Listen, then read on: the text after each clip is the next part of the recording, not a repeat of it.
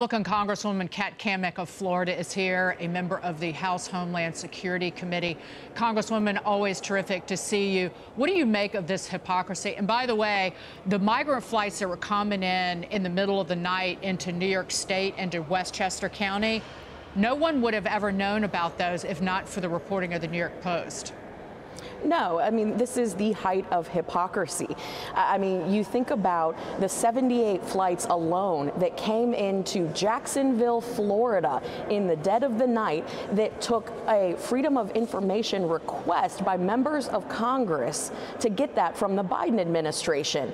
Yet 50 illegals get flown into the playground of the rich and famous, home of Barack Obama, that all of a sudden they're outraged. And keep in mind that Obama was the original architect of the so-called kids in cages. But now they're on their front doorstep, and oh my goodness, we have to get the military involved. I have to give a hat tip to, one, Governor DeSantis for his shrewd acumen on this and for having the courage to take the fight to those on the left, those that choose to ignore and, as in his own words said, virtue signal. But also to you and the entire Fox team, you guys are the only network that has been covering this epic crisis that we have been facing. No other network has touched it. They don't even want to acknowledge the $2 million that the Democrat-led city of El Paso has allocated and the 25 charter buses that they've been sending out to sanctuary cities. But it's only when Governor Abbott and Governor DeSantis take action that it becomes newsworthy for them. Shame on those networks, shame on these Democrat-led cities, and shame on the Biden administration for ignoring the public health, humanitarian, and national security crisis that he has created at our southwest border.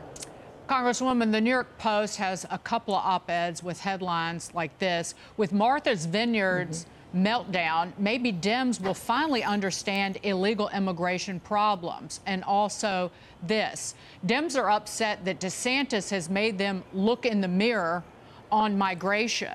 And the fact that, just to use one example of many, Karine Jean-Pierre calls moving migrants to other places in the United States cruel. What's cruel is laying a foundation where human traffickers and drug traffickers profit from human misery and suffering and even death. Whether it's the hundreds, again, as the United Nations, and Governor Greg Abbott mentioned this in the last hour, the United Nations says that our southern border is the deadliest in the world. There are hundreds of migrants who've died, 51 who died trapped in a tractor trailer. But then also the thousands upon thousands, tens of thousands of Americans who die from fentanyl poisonings. Where's the outrage over that from the left? Well, what we've seen from the left is that they live in an alternate reality. That's just the fact of the day. They don't see the cruelty at the southwest border because they refuse to go there. They want to live in this alternate reality where their open border policy is somehow humane. No, it is inhumane. I can tell you firsthand, having been there 5 times, that what's inhumane is the cartels that viciously gang rape young girls as young as 9 years old. I have seen this myself. It is the human trafficking that takes place. It is the over 100,000 families that have lost loved ones because of the fentanyl that has been peddled and trafficked across the border.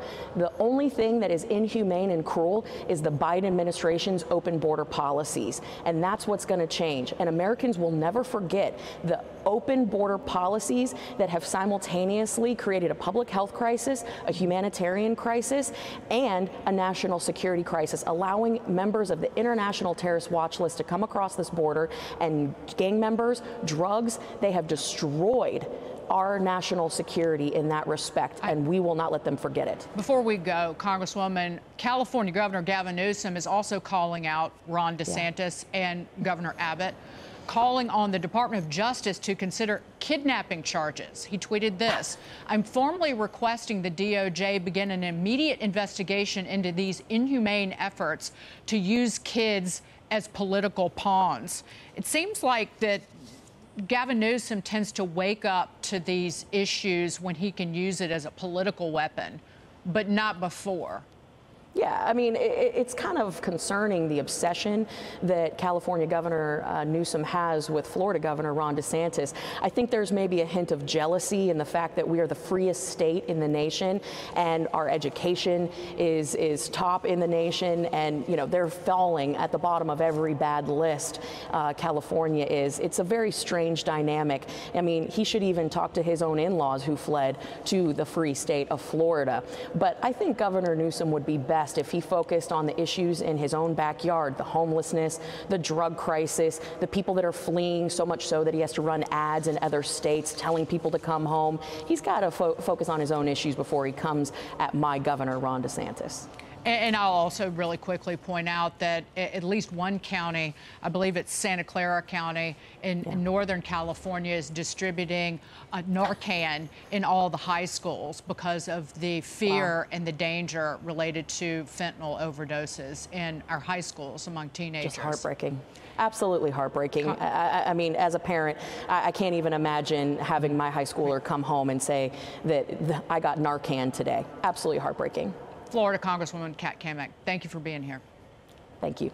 Hey everyone, I'm Emily Campagno. Catch me and my co-hosts Harris Faulkner and Kaylee McEnany on Outnumbered every weekday at 12 p.m. Eastern, or set your DVR. Also, don't forget to subscribe to the Fox News YouTube page for daily highlights.